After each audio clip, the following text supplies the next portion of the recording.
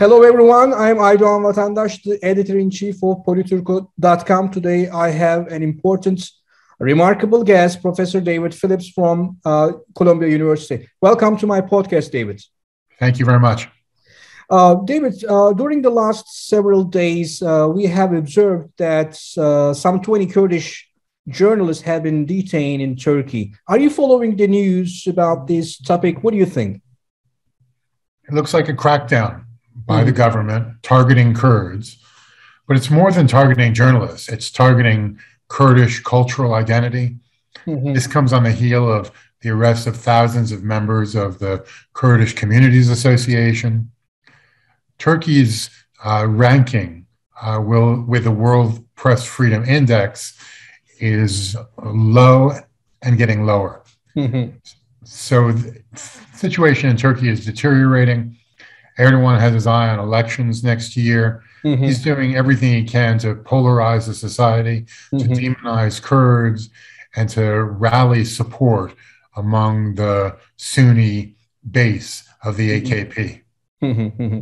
And what do you think, David? Do you think that the international community has been reacting to Turkey about this situation? Do you see any kind of criticism about this? Yeah, there's some criticism, but they're just words. Right now, the international community, especially the U.S., is focused on NATO enlargement, dealing with Turkey's threat to veto the membership applications of Sweden and Finland. So it seems that we'll just roll over and do whatever Erdogan wants because we're singularly focused on the war in Ukraine. It's a big mistake for the U.S. to think that it can support a free society in Ukraine by forming alliances with unfree countries like Turkey. Right. So you're suggesting that the Western allies, Western countries are just keeping quiet because their focus area is Ukraine and the enlargement of NATO, so they might be hesitant to interfere Turkey's aggressive, reaction to or politics against the Kurds. Is that what you're saying? It's a mistake for the United States to believe that it can bring Turkey into closer cooperation in Ukraine. In fact, the exact opposite is happening. Turkey refuses to impose sanctions. It gives sanctuary to the oligarchs. It's doing everything it can to support Russia, even mediating the transit of stolen grain from Ukraine to international markets. The Biden administration has been making a big mistake. The only thing that Turkey responds to is pressure.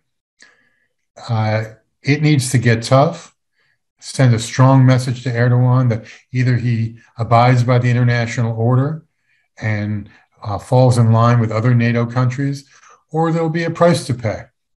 Article 13 of the NATO Charter needs to be amended so that countries can be suspended or evicted. If Turkey applied to join the alliance today because it is anti-American, hostile to human rights, and Islamist, its application wouldn't even be considered. David, thank you so much. These are my questions about the crackdown against the Kurds. Do you have anything else to add about the topic? And the crackdown against Kurdish journalists is reminiscent of the 1980s, when Kurds were targeted broadly, where journalists were arrested, where people were summarily rounded up and shot. I'm worried about the trends in Turkey getting worse and the U.S. turning a blind eye. We need to be vigilant in monitoring Turkey's behavior and holding Erdogan's feet to the fire when he abuses rights. David, thank you so much for your time. Okay, thanks a lot. Have a wonderful day. Bye. Great. You too.